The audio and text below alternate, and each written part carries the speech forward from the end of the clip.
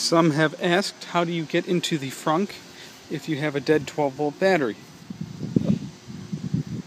Well, the correct answer is you remove the nose cone, jump the vehicle via the remote terminals, battery terminals,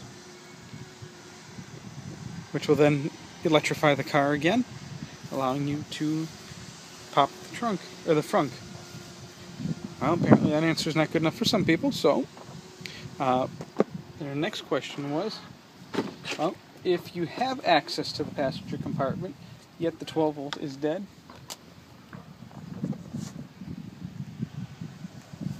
how do you gain access to the Frunk? Passenger side compartment here. You go under. Let me turn on the light. And there is a manual release lever by some poorly hidden wiring.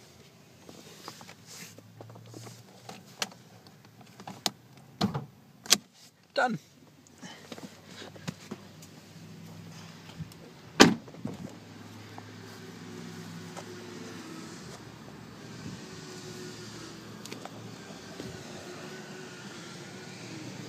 Now, there is also then, because remember these are all double latch, if you're not using the electric, and you press down,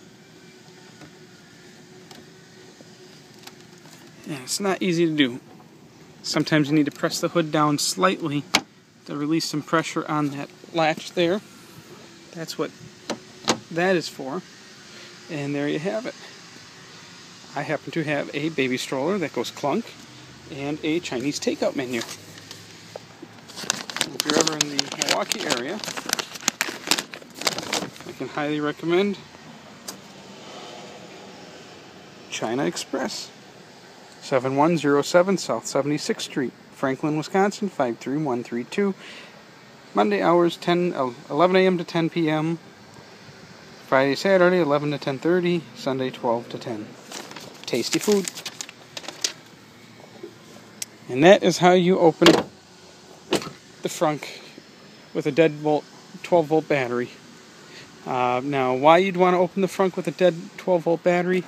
You're too scared to pry off the nose cone to gain access to your 12-volt battery remote terminals. You can then pop off this stuff here. Although I find this is actually harder to pop off, and you run the risk of actually breaking something. If you just pop the nose cone off, nose cone popped off, jumper, and you're done. Cheers.